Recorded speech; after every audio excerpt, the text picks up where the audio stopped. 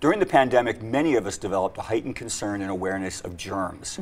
Many people here in Vegas stopped working out at the gym, but those numbers are on the rebound. Yes, they are. And now that we're back to sharing dumbbells and treadmills, the question is, how do we stay healthy at a fitness center? Steve Rosen joins us now. He is with Stratus Building Solutions with a few ideas to share. Steve, welcome to the show. Thank you so much. I appreciate that. Yeah, it was great to connect with you virtually during the pandemic. Of course, we were really deep diving in the topic of germs then. That's right. But now we're back in person. People are back in places, you know, public places, restaurants, community centers, and gyms. How do we stay safe from germs at the gym? Well, basically you want to use some good common sense, right? So there's a lot of places that are going to be dirtier than others. So it's always a good idea when you first get into the gym to wash your hands, make sure you thoroughly wash with soap and water for at least 20 to 30 seconds. And then, you know, just make sure you use common sense guidelines when you're working out at the gym.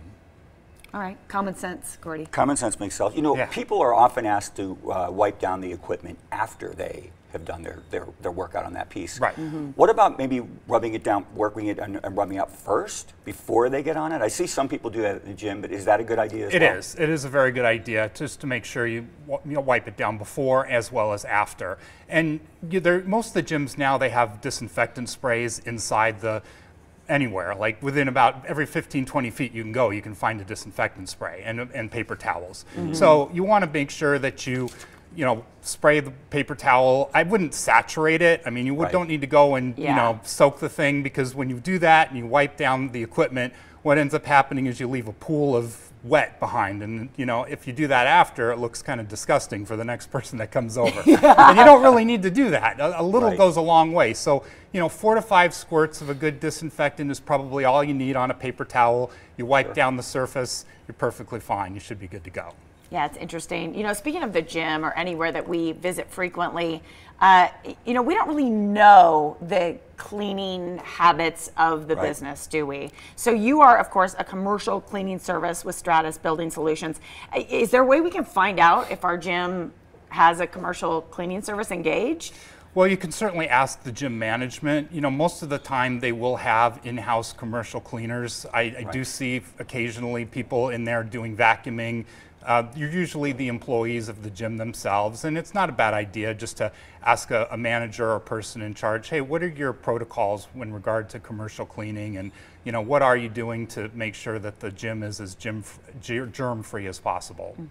I would imagine that it's a competitive industry that you're in. So what are some of the techniques that your company uses that set you apart? And so I'll have a sense of ease when I see that you're working with the gym that I'm working out with. Yeah. So all of the chemicals that we use are safe and non-toxic. They're what's called Green Seal certified. So a third-party organization has tested them for their safeness as well as non-toxicity and being effective. And so effective is the main word that we use. We want to make sure that the chemicals that they're using are effective.